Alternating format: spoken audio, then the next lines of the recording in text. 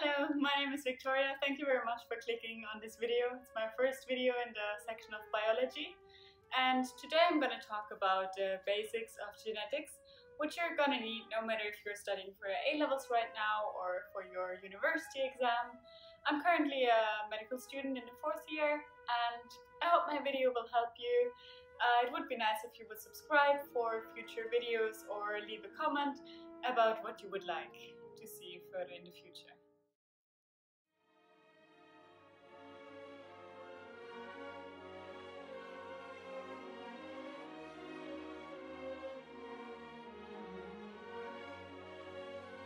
So first of all, I would like to cover some basics about genetics. What is genetics actually? It is a part of biology, and it studies how traits, so certain characteristics, are passed on from parents to their offspring.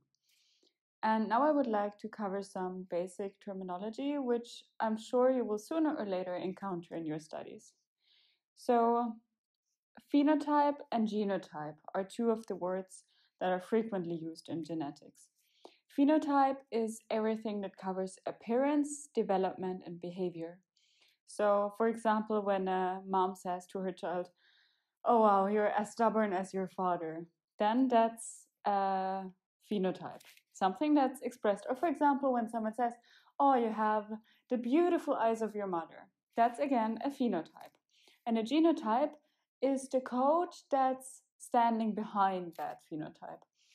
We can't necessarily always see it because there can be a trait hidden in a genotype which is not expressed in the phenotype. But we will come to that later. But for now, a genotype is a genetic code expressing information which is encoded in the DNA or the RNA. Okay, so the next term is a gene. What is a gene? A gene is a sequence of DNA which codes a specific trait. And the allele is a variation of a form of a given gene. So, for example, there's a gene for the eye color, and the allele would be for blue eyes or green eyes or brown eyes. And then the genotype can be either homozygotic or heterozygotic.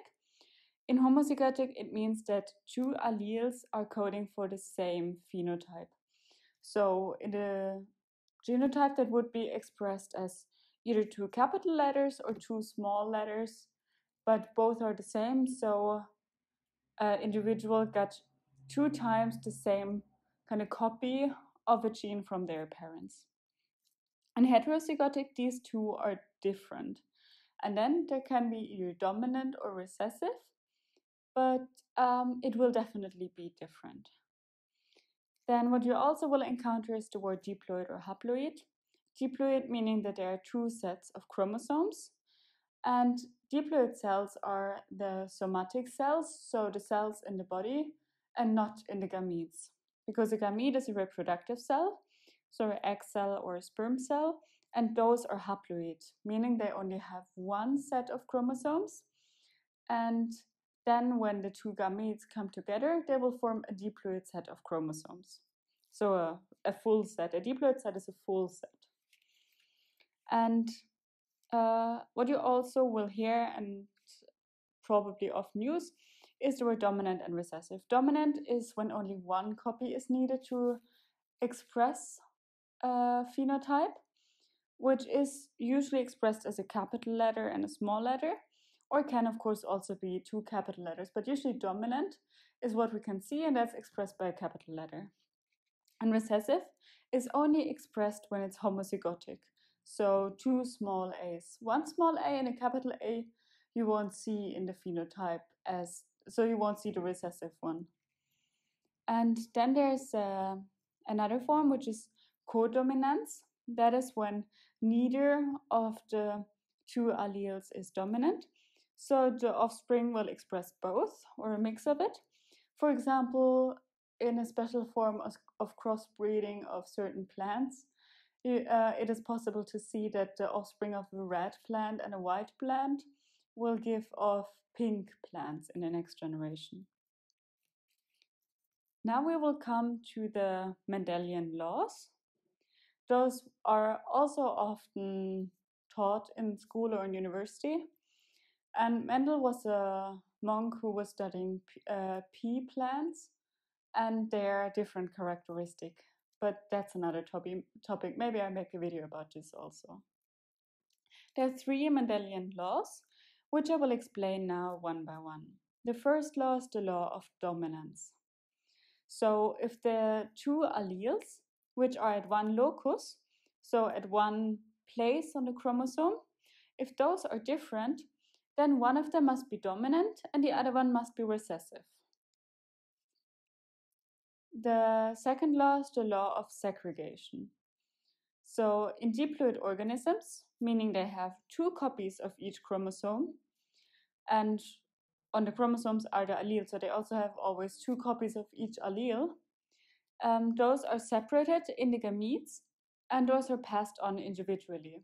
So, for example, I have a brother with blonde hair, and my parents both have brown hair. So this means that my parents must both have the allele for blonde hair, which is recessive, in their genotype, even though it's not in their phenotype.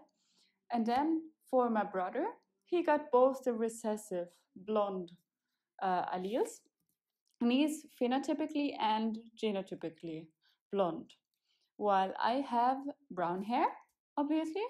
So I could either have capital letter for brown hair, or capital letter small letter for brown hair. So when I have children, I might see if I have a homozygotic or heterozygotic brown genotype. Okay, so the third law. The third law is the law of independent assortment. And this means that the genes do not influence how the alleles will be distributed on the gametes. So every possible combination that you can imagine is equally likely to happen. And then the next question is, what are Mendelian traits? So what can we use these laws for? In humans, those are a few traits. I will just give a few examples. So freckles are inherited by the Mendelian law, blood type, hair color, and skin tone. And the Mendelian traits are those that are passed down to the next generation by dominant and recessive alleles of one gene. I made also a visualization of the laws by using crossing schemes. I will show them to you in a second, but first of all, I wanted to shortly mention a few codes that are used for crossing schemes. So usually the first generation, the parent generation, is marked with a capital P, meaning the parental generation. And when those are crossed with each other, we will get their children generation, but we don't call it children, we call it the filial generation, so the first offspring generation. And when those again are crossed, we get the second filial generation, which are then the offspring generation of the F1 generation. And when we cross two individuals, we mark that with a cross, as you can see now in the visualization. And as I mentioned before, capital letters are for dominant alleles, which determine the phenotype, and small letters are used for recessive alleles. Now here in the picture you can see the visualization, so the crossing schemes of the laws. And in the first one, in the law of dominance, I crossed two homozygotic individuals. So in the P generation, in the parental generation, you can see a homozygotic dominant and a homozygotic recessive individual, which are crossed. Then I mark the gametes, and I always mark them with a circle around, so I remember it's a gamete. And then I cross them, the first one with the first one of the other one, the first one with the second one of the other one, and so on. And so I get the F1 generation. And here you can see that if two homozygotic individuals are crossed, then all four of the offspring look the same. And we can see here they all have one capital and one small letter. So they all carry kinda the trait for the recessive phenotype, but they don't express it. They express the trait of the dominant allele. In the second one, the law of segregation, I again made a cross scheme. And here, again, we cross a homozygotic dominant with a homozygotic recessive individual. I marked it again with a P generation and that I'm crossing them with a cross.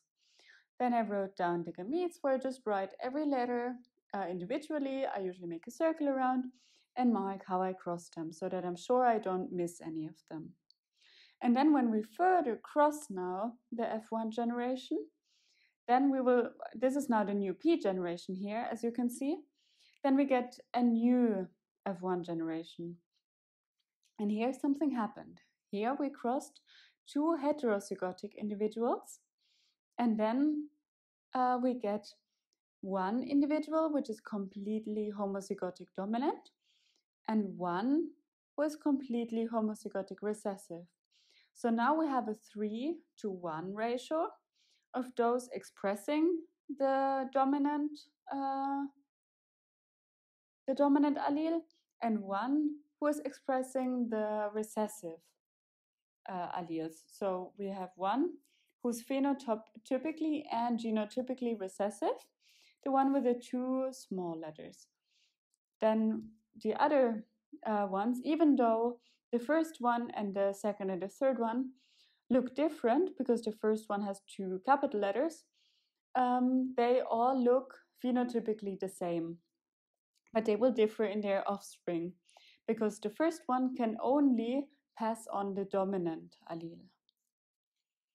And now the third law is when we're crossing two individuals that differ in multiple traits homozygotically. Then in the F2 generation, these individual traits will be passed on individually.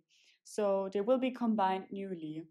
So to stay with the example of the hair color, now we put in a second trait, which might be straight hair or curly hair.